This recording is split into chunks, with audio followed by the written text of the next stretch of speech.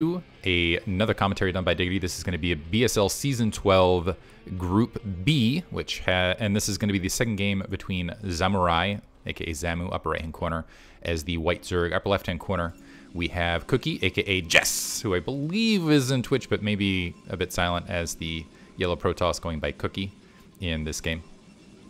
And this is going to be on Polypoid. So game one, Jess really controlling the match top to bottom.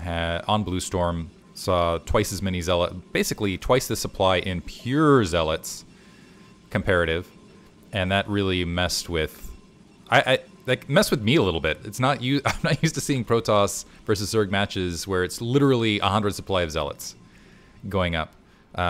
Jess looks like setting up for a Forge Fast Expand style build. It is possible we'll see a Gateway here, because this has been another popular thing to do, is open up Gateway, apply a little bit of pressure, try to eke out a couple Zerglings, and then seal it. So more or less you're doing a bit of economic damage by being aggressive against your Zerg opponent. We do see a pool first, opposite corner from Zamu, which against Gateway openers, depending on how many Zerglings are produced right off the bat, can put the Protoss in a risky situation. We are seeing Gateway first. Because here's the thing, if you see the full complement of 6 Zerglings produced, that's, especially with some micro, looks like we're seeing that extractor trick, especially with some micro, you can end up killing that initial Zealot and then have bonus Zerglings that can kind of rush through, get on top of that Gateway, or get into the main, kill some probes and things like that. And then you, from the Protoss perspective, you really got to micro your way out of it.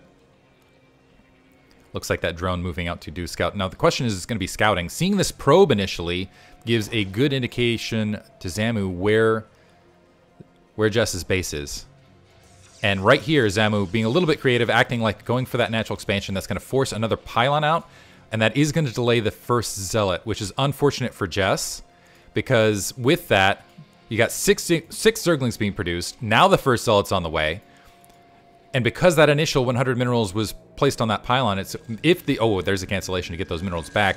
So really nothing, that's unfortunate for Jess. And that's just kind of a little bit of misfortune. The question is, does Zamu realize that this base is to the left? Yeah, does, because of that probe scouting direction. Maybe? Okay, yeah, now moving. One Zergling peeling off to go ahead and deal with that probe. One Zealot is there, second Zealot's on the way, but needs to play home base and defensive. Might need another structure here. So there's the Forge to try to plug the gap, but this is going to be 5 Zerglings and potentially more to come. Looks like, yeah, another group of Zerglings being produced. Probe down. Zerglings pushing that gap. Already have 2 probe kills. Gonna get 3 probe kills. Definitely worth it for 1 Zergling. And 4 Zerglings still alive. That front door is breached. Another Zealot is gonna have to spawn, and that the single Zealot isn't enough to plug the gap, as we've already seen. So Jess in a bit of trouble here. Probes being disrupted a bit. You could see them pulling off the line to try to provide a bit of defense. So this is gonna slow a lot of mining down, and this is just gonna create a lot of frustration in the base for Jess, and additional Zerglings are probably, yeah, streaming their way across. So that initial Zergling that was split off, sneaking through. So now we have 5 Zerglings versus, it looks like 3 Zealots, but it looks like the Zergling's just going to kind of dance around in the main. Now getting a surround on the 1 Zealot. Good micro there by Zamu, really putting that Zealot at half health. Great micro. A photon cannon being built. But with all of this is a significant amount of economic damage. I like what Jess is doing, saying, okay, I'm going to get that cannon down to deal with these Zerglings at my main, and then I'm going to push my Zealots forward to go ahead and try to do some economic damage comparatively. Zergling speed is being upgraded. Now the question is do these Zerglings, it looks like they're going to try to work on that cannon, working on that Zealot now. Are they going to get the Zealot kill as well? So 2 Zealots a little bit low in health, but only 2 Zerglings left remaining. Now 1 Zergling left remaining. A decent win. It looks like the Zealot at the natural expansion, one of them was taken out. The second one might get taken out as well. So Jess, a little bit economically behind here. Or I should say, actually, potentially significantly economically behind. Because here we have Zamu ready to go ahead and take a 3rd hatchery. You do have a significant amount of Zealots, but 2 of them are heavily damaged. And the natural expansion isn't even up yet. Plus, no gas, no tech. Layer about halfway finished. So behind in tech, a lot of Zerglings on the ground. The one advantage here is Zamu has mostly built Zerglings. Mostly built Zerglings. Actually pushing up and maybe almost throwing those Zerglings away. Did get Zergling speed. Now, but has a degree of map control with these Zergling speed. So Jess needs to keep these ults at home base. Oh, this is not a great position. Plopping the Nexus down at, what is this, 5-minute mark? So 5-minute Nexus. Overlord's in the main. Just go ahead and check the situation out. And with the layer finished, now, Jess is in a terrible situation. Let's see if we see the Spire. Yeah, we are seeing the Spire at the main. Probe is going to be able to wander up, maybe, and get that scout. But here's the thing. Without that Cybernetics core even warping in yet, it's going to have to be a pure cannon defense, pure cannon and potentially Dragoons to deal with 3-hatch Mutalisk. The question is Zamu, with his just 14 drones currently, is he going to have the economy to produce sufficient Mutalisks to really capitalize on this? So Cybernetics core is warping in, but the Spire's already halfway finished. So there's going to be very, very little anti-air. Zamu is only floating 100 gas currently, though, is producing more drones to go ahead and get that working. Still hasn't capped the second gas, does have that third going. Now here's the thing, even if the Mutalisks don't do immense amounts of damage, we do see a cannon warping in at that natural expansion. We are seeing a cannon warp in at the main. This is more resources that, again, Jess doesn't want to spend on static defense, wants to start, especially being already economically behind with the 3 bases. And you can see, even if these Mutalisks don't do immense amount of damage, and it looks like there's going to at least be 3 initially, although a wave of drones produced right there in the main. And I'm not seeing okay, there is an Overlord being built alongside to go ahead and produce. So at least 3, so Spire finished. Is he going to just wait to build the full 5? It's going to be a little bit of time. So Scourge initially, wow, okay. That's a confusing play from my perspective. Because if the timing was there could have been Mutalisks like already producing and on the way to the base. And with additional map control. Jess already concerned about that, plopping down additional photon cannons. So it's going to play out for Zamu. Maybe Zamu realizes this. He's like, okay, I know I'm going to be forcing that anyway, so let me just skip Mutalisk all the way around, just power drone, get my 3 bases up, and play more of a contained game from the mid game, because I know that Jess is going to have to expend a lot of resources in anti-air. So let me go ahead and get Scourge, take down a Corsair, keep Jess in the dark, and otherwise play kind of a 5-hatch contained play from there. This might be a mistake, though, because as we've seen in other situations, Jess is a dangerous player. And honestly, I feel like you give Jess an inch, Jess will take a mile. So a lot of Zealots being produced. That's the other thing with the lack of Mutalisks. I feel like, there's just going to be Zealots here on the front. So now there's also potential for maybe an opened up timing in a minute or two. I don't know. We'll see. Corsair making its way towards the main is going to be able to scout out that the Spire is, well, knows the Spire is there otherwise. Zealots moving their way across. We see a flurry of upgrades towards Hydralisk tech in the mid game. Zealots making their way across. There is, looks like, second Sun Colony being forced. Decent SimCity on the front door. Corsair kind of scouting around. Not any anti-air to help protect the Overlords currently, all of a sudden, for Zamu. Maybe a Scourge will be produced at one of these locations. Some Hydralisks are going to pop up. It looks like before that Corsair is really able to get anything done. The Zealots making their way right to that third base. Going to force some additional drones to be created, although Zamu's still in a fantastic economic position. Clearing out the Zerglings, and now has perhaps an open lane to that natural. Nice. I like that play from Zamu. Dropping an Evolution Chamber to kind of force a SimCity there, canceling it after the fact to get those minerals back. And additional Hydralisks now being produced. I'm expecting Lurker Tech to follow this momentarily after the range upgrade, and then or maybe just pure Hydralisk and going for Hydralisk contained. Weapons 1 on the way. Citadel of Adun, Zealot Speed also being built. A couple additional gateways, and I feel like now Jess is like, okay, maybe I have a window here. Maybe I have a window. Getting that Templar Archives preserved, so killed a lot of Zerglings, forced a bit of unit production, and preserved all of the Zealots. And I'm going to say Jess still in a very unfavorable situation. Down 15 supply against a Zerg player, not where you want to be. Plus, behind in the overall worker count. Again, not where you want to be. Going to be behind in upgrades momentarily. Because you're going to have that level 1 weapon plus the Hydralisk range. But the Zealots are still going to be in place.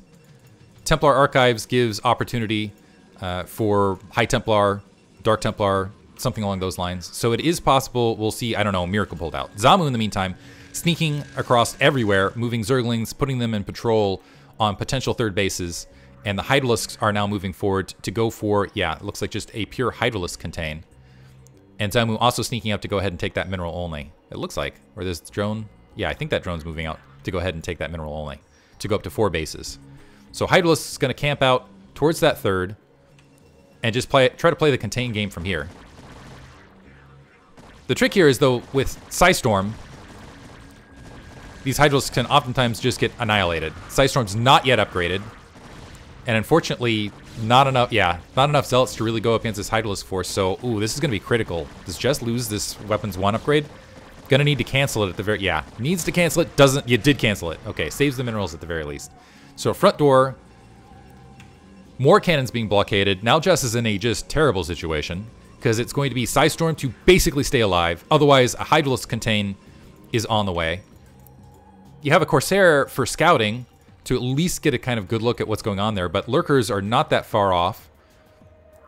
And very quickly, it's going to be 4 base versus 2 base. So a couple additional gateways being plopped down and a robotics facility. Interesting. Kind of curious about the robotics facility. I assume this is to get, excuse me, some of the shuttles.